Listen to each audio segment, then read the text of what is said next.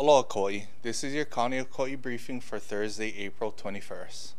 In honor of Volunteer Week this week and Earth Day on Friday, there are many opportunities for the community to get involved through service projects across the island.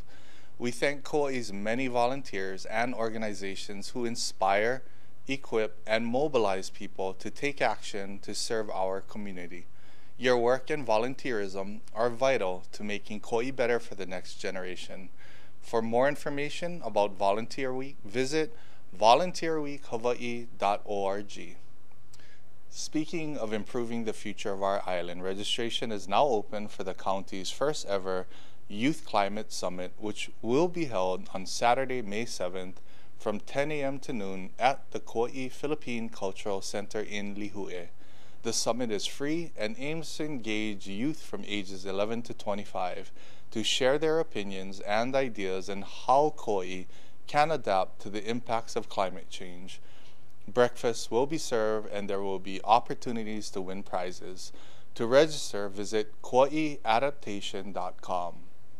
We'd like to extend our appreciation to the Department of Veteran Affairs, our federal, state, and county partners, along with the Kauai Veterans Council for completing the expansion of the Kauai Veterans Cemetery in Hanapepe. A blessing ceremony was held on Thursday to commemorate the construction and infrastructure upgrades that will provide continued service for over 4,500 veterans and eligible family members. This was an incredible effort to honor and serve those who have sacrificed for us all, and we are grateful to everyone involved. Now for an update on COVID-19. Cases are rising on Kauai statewide and nationally, likely due to the BA.2 Omicron subvariant. Thankfully, cases are not spiking at the levels we have seen in the past. Our 7-day case average is now 10 cases a day, up from 6 cases a day last week. Our test positivity rate is now over 12%. Our case count only reports cases confirmed in a lab and does not include results from home test kits, so the actual number of current cases is likely higher. As a reminder, if you test positive for COVID, please follow Department of Health guidelines and isolate for at least 5 days. The Department of Health's lab and Oahu confirmed the case of the new XE subvariant last week, which means this new subvariant is likely spreading around the state now. Health officials say XE is slightly more transmissible than BA.2, but does not appear to make you more sick. Continue taking the steps you feel are right for your family, like choosing to wear a mask in crowded indoor spaces, getting tested when you feel sick, or have a suspected exposure, and getting a booster. And please stay home if you're sick. Lihue Pharmacy has ended their free community COVID testing.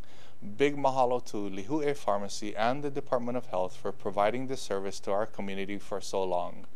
The county's free testing center at the Kauai War Memorial Convention Hall remains open 5 days a week.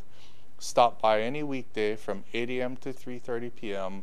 for a free same-day test, or visit the mobile testing van Fridays in Kalaheo, Saturdays in Hanalei, Sundays in Kapa'a, and Wednesdays in Kekaha, and Thursdays in Kilauea, open from 9 a.m. to 1 p.m. each day. You can now order a second round of home test kits from the federal government. Each household in the U.S. is eligible to order 2 sets of 4 free at-home tests. If you already ordered your first set, you can order a second set now at covidtest.gov.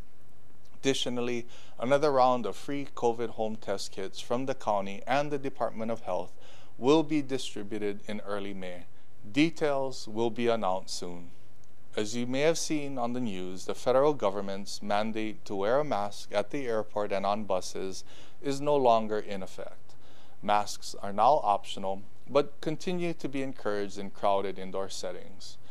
Adults 50 and older are now eligible for a second booster of the Pfizer or Moderna vaccines.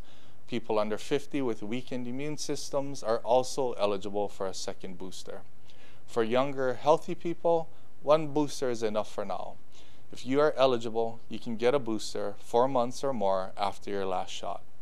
For a list of locations, please visit kauai.gov/vaccine. Mahalo, Kauai.